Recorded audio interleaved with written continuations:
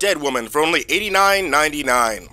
There's people that are gone too soon, and some of them are gorgeous. Are you lonely? Think your soulmate isn't born yet? Maybe she's died already. Well, we have MILFs, GILFs, and pretty young ladies, all over 18 consenting to work with us. We're not monsters. Death for us at Summoners, Inc. only means it's harder to travel.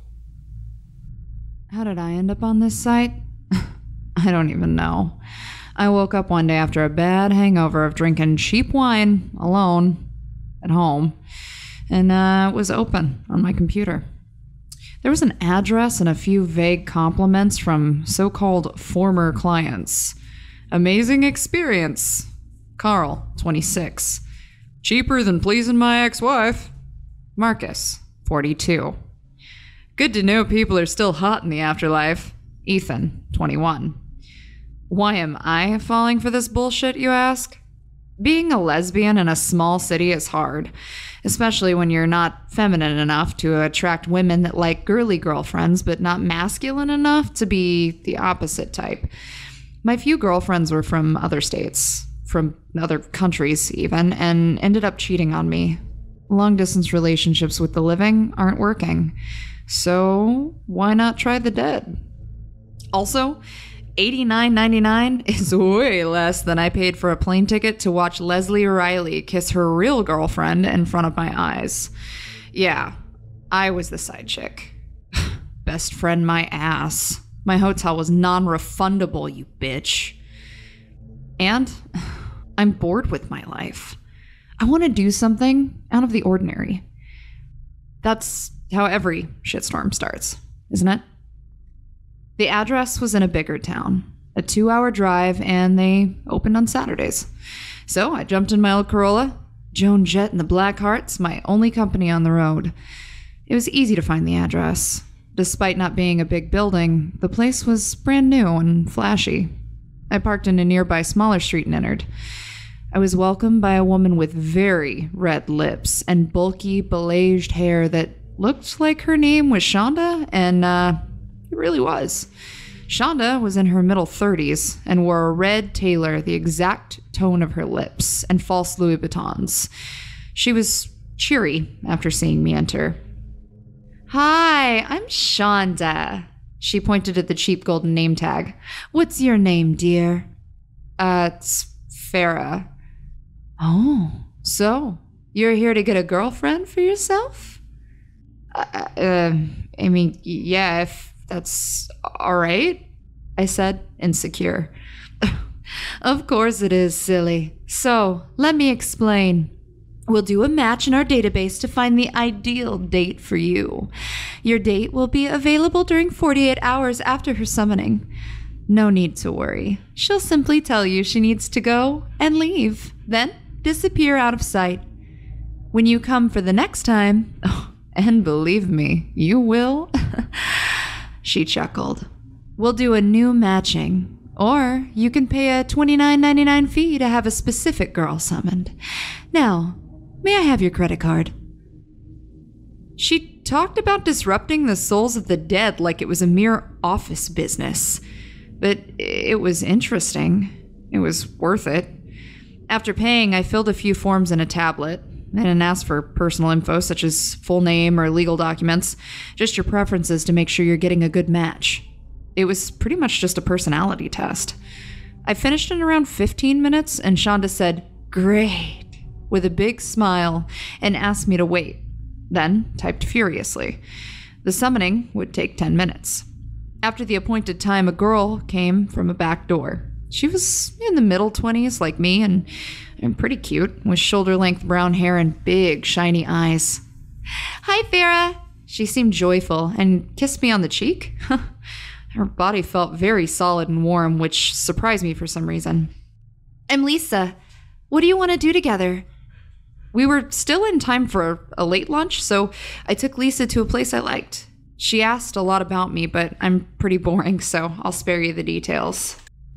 We were still in time for a late lunch, so I took Lisa to a place I liked. She asked a lot about me, but I'm pretty boring, so I'll spare you the details.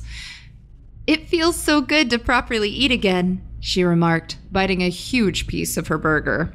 I'd chosen a place with plenty of options and was eating spaghetti a la puttanesca. What do you mean properly eat? I asked. What's the afterlife like? You can't eat?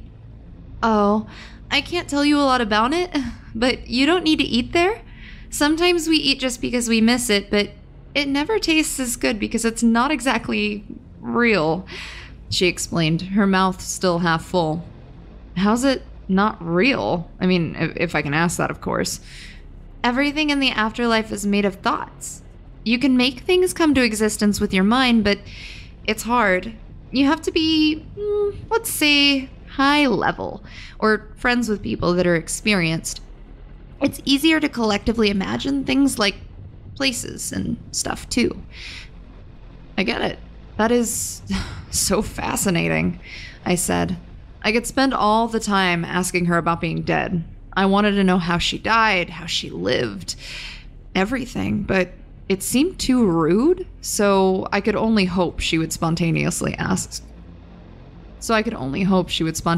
talk about it. We talked about a lot of things. She was very nice and, like myself, a Dickens fan. I think that we really connected, and then we shared a dessert by the end of the meal. It felt like I knew Lisa for at least a few weeks. It was hard to guess when she died, because she knew a lot about current subjects.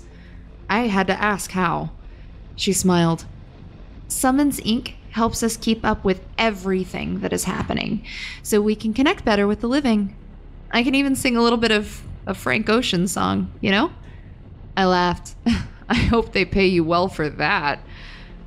You don't need money in the afterlife, Farah. You need knowledge to create things with your mind. That's all. But they pay me the best thing that I could ask for, being back sometimes. It's good to see the world changing firsthand, and it's nice to meet new people.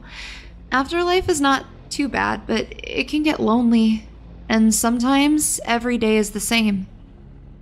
Didn't it happen when you were alive, too? No, dear. I had no time to be bored back then. She simply answered, then grabbed my hand. You're really sweet. Thanks. You're sweet, too, I said with a smile. I couldn't stop looking at her hands and wondering how it was possible to make her real, even if only for 2 days. You're wondering what I am right now, aren't you? She openly laughed. Don't worry, this isn't my first afterlife date. I don't know how I can be like that, but I'm neither a ghost nor a corpse. During the time I'm here, I'm human, like you. Everything went smoothly from then on. I told Lisa about my exes, she told me a little bit about her friends on the other side, and how it was preparation to get a living date. For example, you can't learn a language you don't already know unless you study for it for a proper time in the afterlife. It can take as much as you take on Earth, but it usually takes less time because you don't have to waste as much time taking care of your bodily needs. Lisa learned Italian after she died. Have you ever wondered what would happen if someone bad went there to get a date? Like, could they hurt one of you? I asked, suddenly worried. Oh no, the matching process doesn't really depend only on the forms. It's somewhat, something supernatural. A bad man would be assigned some lady demon that would, well, fuck his ass. The method is perfect as far as I know. Well, it seems to be, I said, gently placing a kiss on her lips. She reciprocated. We walked around the city, had a sundae together, then I drove us back to my place. It's a small, unspecific flat, but she seemed to like it. She's also fascinated by city lights, fairy lights, and lights in general. What a cute girl. Sex was great, and we cuddled and ordered pizza afterwards. I'd say it was a normal date, except it was so much better than my normal dates.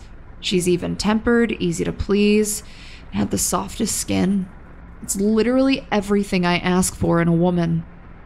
I was ready to dismiss everything as an inebriate dream, but when I woke up in the next morning, she was there. I don't think I've ever smiled so wide. It was a good day. She loved watching movies, drinking wine, and turning light switches on and off. I started to make the calculations of how much I would need to summon her every weekend. It would be the most solid relationship I've ever had, and maybe if I took a few extra hours of work during the week, I could make it. We were once again lazily snuggling in bed after sex. Nothing more fitting for a rainy Sunday afternoon, and I even asked myself if that's how it feels to be happy. I never had a terrible life, but I only knew what averageness was like. She raised her eyes, and I was shook off from my abstractedness. Was it good? You know? Lisa blushed. It was my first time with a woman. A distant siren sounded in my head. I didn't know why, but I ignored it and assured her it was amazing. She explained she signed up for dating girls after repeatedly being requested by the same guy. The first time was fine, but she was getting bored of not meeting new people. Monday came and I called in sick to spend the rest of my time with Lisa at home. I never met someone so fun to be with, and so grateful for the small things such as eating and sleeping. You can sleep there, sure, but you never dream, she explained. What's the point, right? I did what I always do in my relationships and rushed things. I'm gonna miss you, Lisa. Can I request you again? Well, I think I won't get bored with you. She half smiled. My heart kind of broke for remembering why she stopped dating men. I'm not special for her. It sucks. It really sucks. We were watching Brooklyn Nine-Nine together as we made out and talked. You gotta optimize your time. So she added, "You're such a Charles Boyle." I laughed and then got distracted by my own curiosity. Does Summons Inc. have something from you to summon you? Yes, it makes summoning easier and cheaper. They got it from my grave. You could visit it someday. I barely get visits lately. She sounded a little bit sad. Of course, I would love to, I said. Then she told me her full name and the city she was buried in. It was nearby. We spent a little more time together. I grew restless, but did my very best to enjoy every last hour. Well, Farah, it's time. She kissed my nose. I had a great time with you. Thank you so much. Oh, if you see my daughter, please tell her to visit more. And she quietly walked away. I'd seen her naked body, so I knew she probably had kids, but, you know, it's not really something you talk about when you look at that. Was I in love with a dead girl? Deciding to seize the time I still had that day, I started searching for her. It was easy to find the cemetery, so I drove myself there. After looking for a while, I finally found a beautiful white marble grave. Lisa had been beloved in life. Next to it sat a familiar figure with a posy of yellow roses. The sound of my footsteps might have startled her, and she abruptly turned in my direction. Then her face relaxed in a smile. She'd been crying. Farah, it's so good to see you here. I didn't know you knew where your great-grandmother was buried, said my grandmama. She died young, and now I'm the only daughter left. I actually dreamed of her, I said, my face beet red from the terrible realization. She asked you to visit more? Grandmama was now openly crying, clearly touched. I will, sweetie. It's so good to know. Sometimes I have the feeling that she's still with me. She hugged me very tightly. What were you doing in your dream? I was now crying too, but these were tears of embarrassment. Eating a pizza. Eating a pizza.